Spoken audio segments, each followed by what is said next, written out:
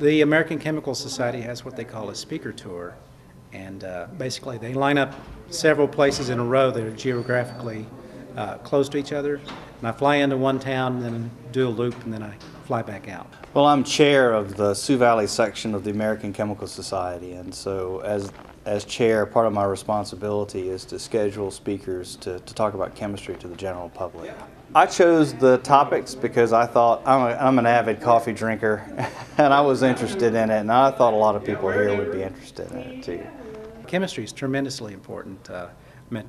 Basically, this heat kicks off all sorts of chemical reactions.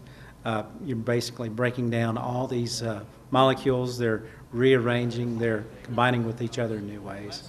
And the way it occurs, depending on temperature and time, affects what different combinations you get, and that affects the flavor.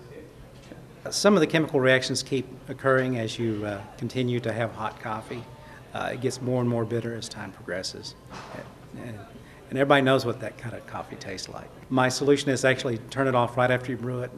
Drink what you can, but if you have some that's not quite finished, maybe microwave it later just to warm it up.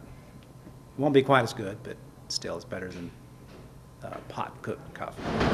I'm not a big coffee man myself. I think the aroma is more the most attractive part about it, but I think just overall it's kind of interesting how it gets from beginning to end.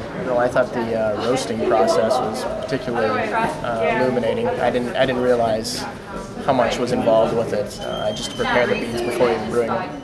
I love coffee. There's nothing like the coffee right when it comes out. Coffee makes you feel real good. There's some people who are actually fanatics about coffee.